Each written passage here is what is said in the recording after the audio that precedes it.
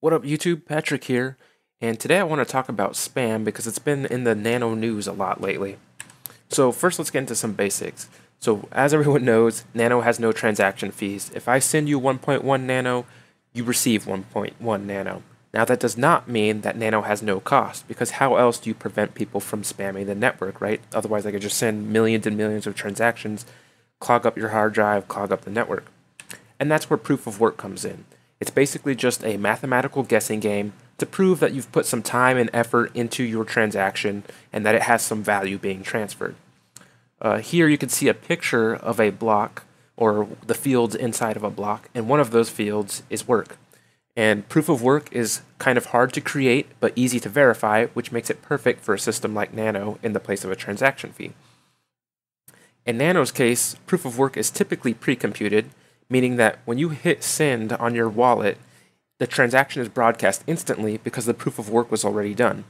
And then once you hit send, the proof of work for the next transaction starts to be done in the background. And that's really nice because normal humans aren't sending hundreds of transactions right after each other. It's usually maybe a couple transactions a day, a few minutes apart, sometimes days apart, so on and so forth. So that kind of matches how humans make transactions, right?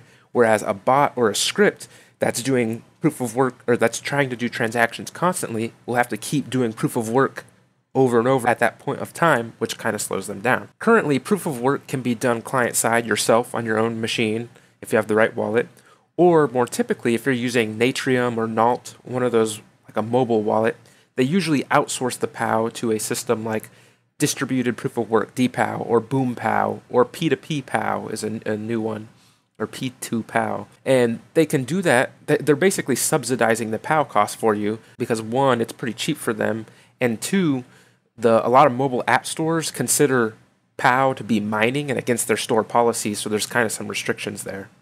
But anyways, that's the basics of Nano and proof of work. So let's get into some of the spam-related activity from recently.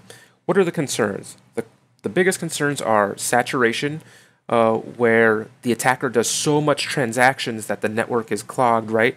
And it takes longer for you to make your own transactions. Basically, the network is full. Then another concern is ledger bloat, right? If they're making millions of transactions, are they filling up hard drives and making it basically more expensive to run a node? Potentially fees, because like we just talked about, services typically subsidize the proof of work effectively for usually mobile apps or mobile Nano wallets.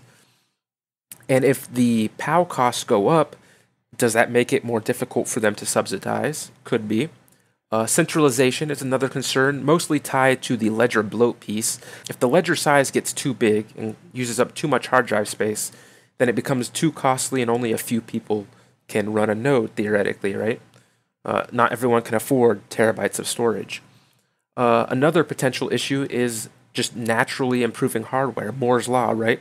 Every year new graphics cards come out. That makes it easier and easier to do a proof of work, at least the base proof of work. Another concern for some people is distributed denial of service, or just regular denial of service, in combination with other maybe attack vectors. Like maybe you DDoS a bunch of Nano nodes to try and double spend or something. Could that be a spam-related concern? For some people, yes, but we'll talk about the mitigations and answers to these, and also potential future solutions to some of these. Also, for reference, before I take a look at this chart, I did the math based on average U.S. Electricity prices and a 1080 Ti, which is formerly a top-end graphics card. Now it's probably mid to high since it's about 2 generations back. But doing the math for that, you could basically get 5,500 proof of work for $1, assuming you've already paid for the graphics card and you're just doing it at cost, which comes out to basically 2/100ths of a penny per transaction. So pretty low, but that gives you some idea of what we're working with. So that is a cost, right? But it's not particularly high. So an attacker with hundreds of dollars or thousands or millions of dollars could spend the money to do a lot of proof of work, right? Is that a concern? And so this has come up. Actually, I'm just going to skip to the next slide because it has this a little bit bigger. So one of the concerns lately has been Nano has been under repeated spam attack. Normally we hover at maybe under 10 confirmations per second. But lately, we've been hitting 100, 150, 200 in constant bursts And when you look at those transactions, they're basically zero value transactions, like one raw, which there's 10 to the 30 raw in a single nano. I don't know how to describe that number, but it's massive. But so they're doing a very, very, very small amount of nano, and they're just spamming thousands and thousands of transactions. You might have seen one of my Twitter posts where they dropped 60,000 blocks transactions in like 10 minutes, basically. So Nano is repeatedly being hit by these spam attacks lately. So what's the actual impact, and what's the concern? Or the concern that we talked about before, how much is it really impacting Nano? So I'm going to walk through all these different charts. Shout out to NanoTicker for these, they're very beautiful and great helps in visualizing what's going on. So this top chart is the total number of transactions. We're here at the time of the screenshot, there were 64,900,000 blah blah blah nano transactions total. But you can see these little jumps here, these little bumps that coincide with when the spam happens, because boom, they've dumped another 10,000, 100,000 transactions on the network that the network has to process, and the total number of transactions goes up. Here, this chart is the one that we probably want to focus on, and it shows the blocks per second, BPS, so how fast the attacker is actually just broadcasting out transactions, versus CPS, how fast the network is confirming transactions. So you can see here that there was a spike at like 150, 175, maybe 200 BPS, and then a little while later, CPS was at over 100. So at first glance, some people get concerned by the gap between BPS and CPS, because that means, okay, a bunch of transactions are dumped on the network, but they're not processed immediately. And that's partially true, but there's some caveats here. One is, almost by physics, there's a limit to how many transactions per second a single account can do. Because it takes 250 milliseconds normally for a transaction to confirm, and you can't confirm the second transaction in a chain before the first one, right? You have to do the first one, then the second one, then the next one, because they're chained together. That limits you to about 4 transactions per second per account. So what do attackers do to get around that? Well, they create hundreds of accounts, stage them with a little bit of nano, and then they make transactions so that they can increase the total transactions per second. And that's partially what's happening here. Even when they make thousands of accounts, though, usually they're not one-to-one mapping the accounts to spam, so there's still a little bit of a discrepancy between BPS and CPS. Of course, the other reason for a discrepancy between BPS and CPS is when the network hits saturation, right? For reference, the Nano network in prod, the mainnet, can do between 160 to 240 CPS before it hits saturation. Somewhere in that range, because it varies by type of spam, number of nodes out there, hardware on the nodes, but somewhere in that range, once you hit that, the network as a whole starts to slow down. This is pretty similar to Bitcoin and its mempool, right? Where an attacker could send a whole bunch of zero fee transactions, they fill up the mempool, and then people have to start paying higher and higher fees. Or they could do 1 cent Bitcoin fees to fill up the mempool even more and push the fees higher. Same concept for Nano, but with proof of work. So in most cases, the goal or the hope is to stay below saturation so that everyone's all the legitimate people's transactions process normally. But with enough proof of work and a motivated enough attacker, you can hit saturation. And that's just a fundamental limit of you have this much available network capacity, CPU, memory, hard disk, whatever the constraints are, and humans, attackers, spammers, even legitimate users are always going to try to use as much of that as possible at some point, right? So that's where pushing scalability becomes really important for Nano and really any cryptocurrency. I guess so. Moving on to some of the other charts, this is an important chart to keep an eye on just because it gives an idea if the network is saturated or not. Another important one is this block confirmation time. As you can see, we usually hover around less than 500 milliseconds. I think 250 milliseconds average according to this, or 270, something like that, with some spikes whenever there's a spam attack. But there's some caveats with this chart because this takes all transactions into account, including the attacker spam, which has to be confirmed in order, remember? So if there's like the 10th transaction in the attacker's chain and we're waiting on the first 9, that increases the average, even though in reality, for most people, legitimate users, their transaction times are still at 200 milliseconds. And you can see that in this bottom right chart here. So this chart shows the NanoTicker node makes repeated health check transactions, basically, from Germany to Norway, and it times those transactions. So normally, and even during spam, you can see even during these spikes, it's still around 200 milliseconds, maybe 400 milliseconds. I'll show a different graph in the future. However, when we really hit saturation, that's when this chart or these transactions also start to climb. So when the network is truly maxed out, essentially, normal transactions start to get affected more and more. So here you see we spike to 7 seconds, basically. Here it was like 2 seconds for these test transactions. So how do we combat that? Well, that's where dynamic proof of work and proof of work prioritization come in, and I'll talk more about that in a future slide. An attacker usually computes their proof of work at the base level, right? Because they want as many transactions as possible, as cheaply as possible to fill up the network. A normal human user can easily do proof of work +1, like a little bit more difficulty to move to the front of the line. And that's usually what users and services do during a saturation event. And that's basically, in my view, that's going to be the biggest long-term solution to spam, is basically making it so that normal users aren't really affected during saturation. That's how Bitcoin works, right?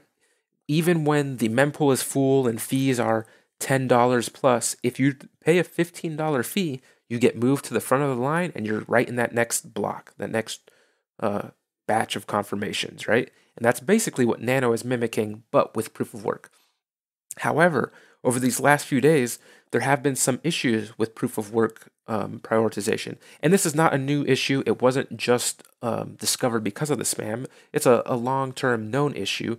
And the devs improve the proof of work prioritization every patch, basically, or every new release. Because the challenge is different nodes can receive transactions at different times. And when the network is saturated, it's difficult for everyone to communicate what transaction they want to confirm right at the same time, right? So it takes some work and some tuning to get better and better, and they're going to continue focusing on that. So those are probably the 4 charts that you care about most here on this chart. Of course, we have max versus average, and this chart is kind of interesting. This is one that I like to keep an eye on with older node releases, because what would happen during high spam events is some nodes would actually crash or die and fall off the network. But as you can see here, even during the spam, the number of nodes stays pretty flat. There's a little bit of variance, which is expected from a few nodes that maybe run out of storage or they don't have enough specs to keep up and they fall off the network. But they're not truly crashing. They're just slowing down. In most cases, they're just slowing down until they can resync back up. But what's interesting with this particular graph is notice this huge spike of nodes to 1,000 nodes, just briefly. That could be a sign of a Sybil attack where someone is trying to spin up a ton of nodes to see if they can impact the network some way. That doesn't affect Nano really because of open representative voting and the weight required to confirm transactions. So just spinning up more nodes doesn't make it easier for you to try and process it or try and confirm a bad transaction. But that is just an interesting observation here. So here's zooming into one of those spikes so we can look at it a little bit more. In this case, there's a gap between BPS and CPS at the beginning, which could be one, the natural limitation of account-based spam, right? If the spammer didn't create enough accounts, then their TPS or CPS is effectively capped. But it could also be, and it probably is here, that the network hit saturation at this point. So like 175-ish, it looks like maybe. We hit saturation, and so the attacker was spamming BPS, but the network couldn't quite keep up, so CPS was a little bit lower. Then as the spam dropped, like right here where it crosses over, the network starts catching up because it has resources again. And notice that, again, connected peers is pretty flat. That's a good sign. No nodes are like dying or crashing off the network. And also notice that for the most part, everyone else's transactions, normal transactions, are still in that 200 to 400 millisecond range. However, there is a spike when saturation is having issues, and this particular node had to wait 25 seconds for their transaction to be confirmed, which is high, but it's also, this is Nano doing pretty good at handling the spam and recovering, right? There's always going to be an upper limit. There's always going to be a time or a point where you hit saturation, and that's when confirmation times climb. Keep in mind, though, of course, this is still many orders of magnitudes faster than Bitcoin, even under the spam attack, so that's a good sign. But this is something that could be improved and will need continued focus on. Here's another spam attack from recent times, but notice this time the BPS and CPS pretty much matches, meaning the network probably didn't hit saturation. And again, you can see that confirmation times didn't really climb for anyone in this case. This looks like a big spike, but the scale has shifted from 200 milliseconds to like 400 milliseconds. So still extremely fast transactions for almost everybody. Even at the broader median block confirmation times, which remember includes the attacker's transactions that were waiting on the ordering starts to play a role. Even then, the median is still, 300 milliseconds. It does climb to like 8 seconds, but that's probably mostly on the attacker or the spammer's account. So not bad. That's the current state of the network. We can never truly solve spam, right? DDoS and spam has been an internet problem since the beginning of time, but we can make it so that, one, the cost to the spammer is high enough that it's not really worth the effort.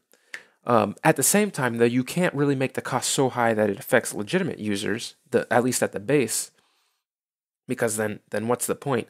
But I think it's possible to find a balance between the time and effort it takes a spammer versus the gain they get out of it, right? If we nail proof of work prioritization and make it so that anytime a legitimate user does a little bit more PoW, they're actually at the front of the line and processed instantly, then the spammer is spamming for nothing, right? They're maybe bloating the ledger a little bit, they're wasting some resources, but at the end of the day, it's not really having an impact.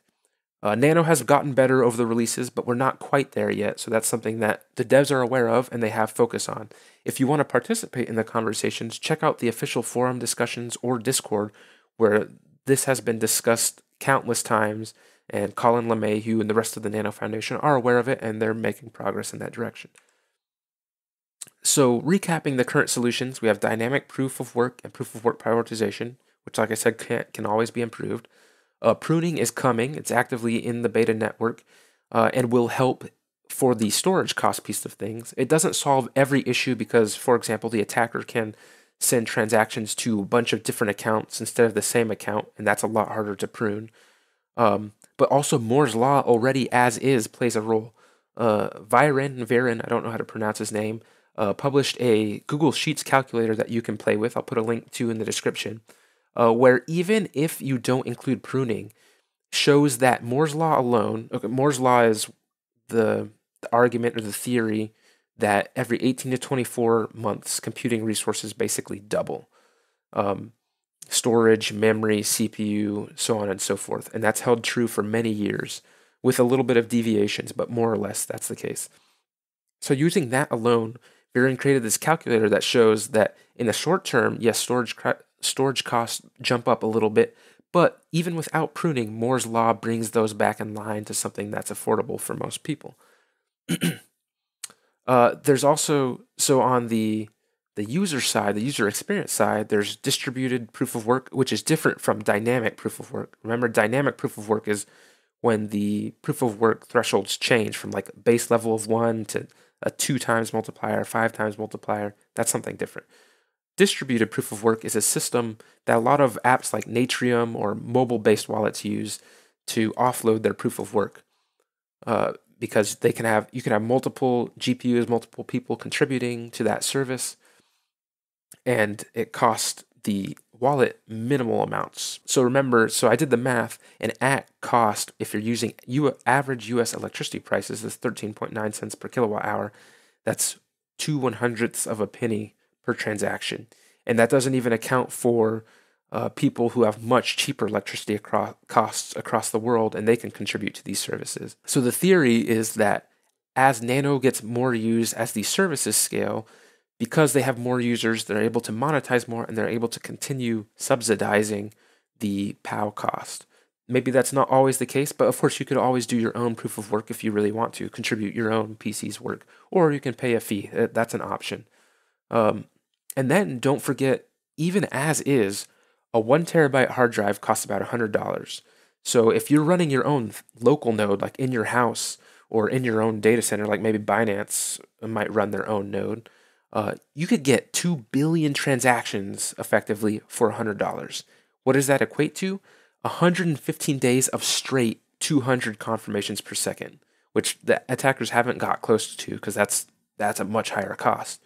So that will shut out some low-end hobby nodes, but remember that Nano doesn't need everyone to run a node to be decentralized.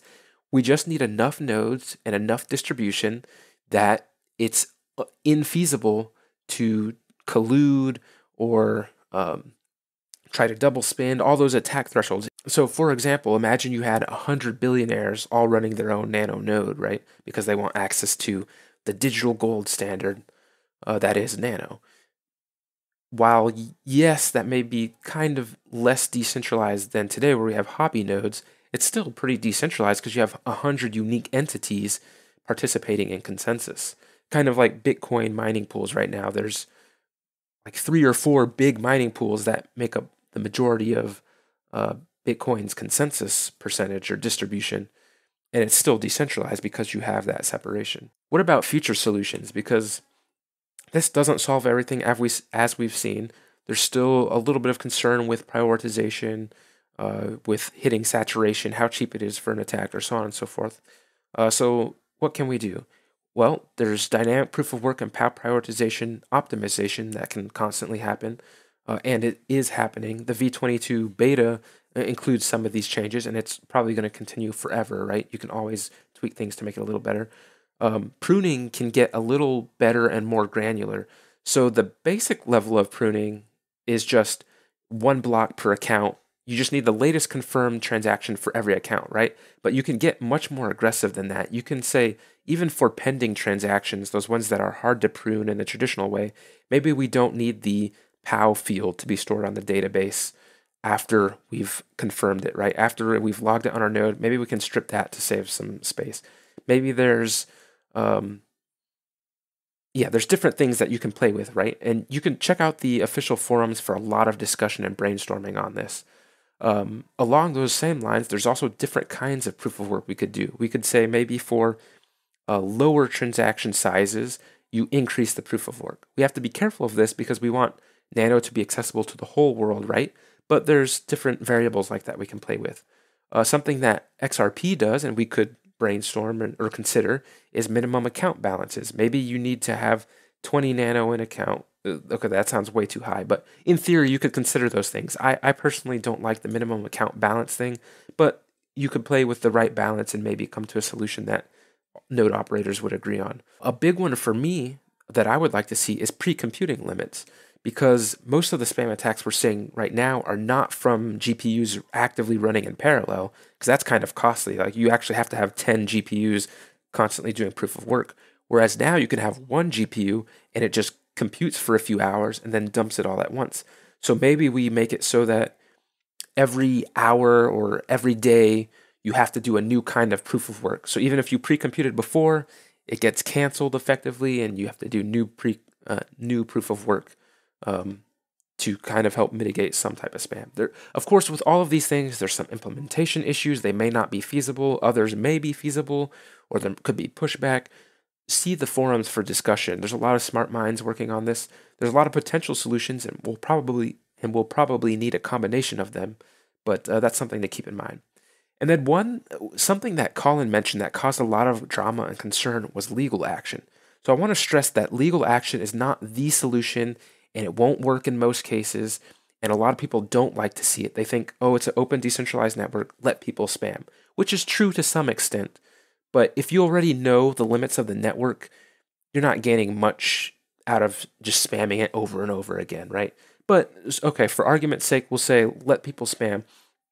What could happen, and is one of many potential mitigations, not the mitigation, is that some services who are using Nano as a backbone, say maybe Visa or Natrium or whatever, if they are measurably impacted by spam, and the spammer has said, hey, I'm spamming to take down the network, something like that, there is historical court precedent, depending on your jurisdiction, where they can be sued, and action is taken against them. Of course, that's not the solution. We shouldn't rely on that. These other things are much more important. But that is a valid action that some people can take in the certain circumstances. That's something that can be used as a deterrent for some people, right? Blizzard actually did this before when they were being constantly DDoSed by some spammer or attackers. They found one, they took him to court, and they won the court case because the spammer said, I'm doing this to harm the network effectively. Even if they didn't say it, there was enough evidence that that happened. But of course, like I said, that won't work in most cases. The spammer's not going to tell you I'm doing this to hurt the network. There's not going to be evidence. You won't know who it is. And the network should be resilient, right? One note though, what does resilient mean? Nano, it's almost impossible to guarantee in every certain circumstance that legitimate users will always have less than 1 second transaction times. It's just not possible. Physics comes into play. Even credit card networks in the past have had issues, right? Where you go to the store and like, oh, sorry, our machine is down. Now, we don't want that for Nano, and we want to be as scalable as possible, as resilient as possible. But as long as Nano nodes don't crash and they can catch up, that is our real goal. And we should make it as difficult as possible for spammers to affect legitimate users. One concern that some people bring up with ledger bloating is bootstrapping, right? If you have a huge ledger, it becomes more and more difficult to catch up, or if you're starting a fresh node, to actually sync the whole ledger and verify transactions for yourself. So one thing that's kind of unique to Nano is because of the block lattice data structure and because of open representative voting, you really only need the most recent confirmed transaction, roughly, there's some caveats, but the most recently confirmed transaction in every blockchain to continuously and trustlessly validate transactions on the network. What I mean by that is when a transaction comes in, you compare it against the previous most recent transaction and say, oh, is the amount being transferred valid? Is the proof of work valid? Blah, blah, blah. Does it look good, right? If it looks good and it gets confirmed, that new transaction becomes the latest transaction, and you can basically get rid of the old one, right? And then you keep doing that, so you're only storing that one transaction per account. So in theory, what you could do is have a form of bootstrapping where you straight up reach out to the representatives and just pull the latest version, and you confirm those, right? You ask all the different representatives up front, which this causes some people don't like this idea because they think it's not really trustless, not trustless enough, because you have to kind of hard code some representatives up front. But I'll ask people to remember that the only thing that really matters in a decentralized payment network is that you're able to pay and transact with whoever you want to transact with, right? If I'm trying to transact with you, you have an incentive to give me the valid ledger, right? And even if you gave me a bad ledger, the worst that would happen is we would be on separate parallel networks from the real Nano network, right? It'd be like Banano versus Nano. So it would be different balances. If you made a transaction on one network, it wouldn't affect the other. So really, it's like a temporary delay at worst, because eventually you'll find, oh, I'm on the wrong network. Let me go to the real network, and so on and so forth. That's why I think top-down bootstrapping could be a good solution for the bootstrap sync issue. And of course, giving more scalability to Nano is another potential solution, especially in combination with everything else, right? The higher the CPS limits are for the network, the more difficult it is for an attacker to hit saturation and affect everyone else. So optimizations there, which there's some interesting discussion on, again, the forum, Reddit, Discord, optimizations there can push Nano a long ways. So anyways, this has been a long video. I'll stop it there. Hopefully that helped you. Feel free to ask me questions.